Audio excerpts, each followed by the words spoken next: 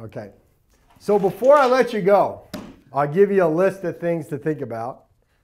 Okay. So for example, we've talked about human capital and training. So one question you might ask is learning by working on the job cheaper than formal schooling?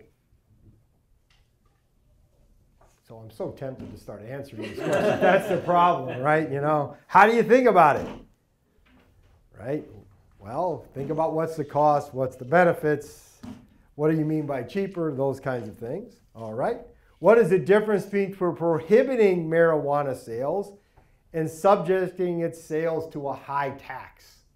It's a very important question from the policy point of view, particularly in a world where we seem to be moving at least from a world where marijuana use was pretty much prohibited everywhere to now it's being viewed as permitted, although typically taxed at a non-trivial rate, like many commodities like cigarettes and alcohol have been for quite a while. Question number 3, a great many manufacturers use machines and labor in fixed proportions. Does that mean that the wage rate has little effect on the amount of labor used in manufacturing? Kind of answered that a little bit, at least partially. But even more importantly, we need to think about what sigma means and where sigma comes from. We actually answered that too, although I'm not going to tell you where. The answer is on the board. We discussed the answer. See, that's the thing. We answered all these questions. You have to figure out how.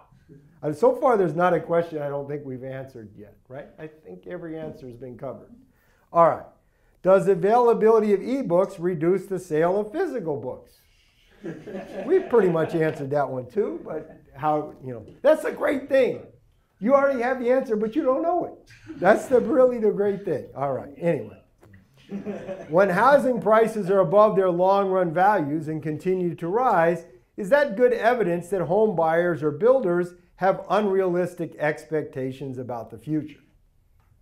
I don't think we've completely answered that one, although some of what we talked about is very important for thinking about the last part of that sentence.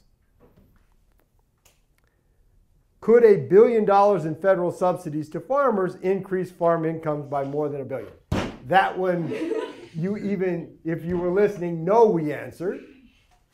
The other ones we pretty much answered too. It's just harder to find the answers than what we discussed. But go back over the tape. Here's what you should do. You should find the answers independently, either by going through the rest of the course or just figuring them out for yourself.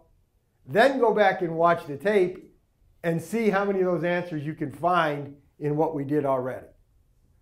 If you can find them in what we did already, then you really understand your answers. I think that's a fair way to think about it. And you're on your way to being a price theorist. All right. Thank you very much.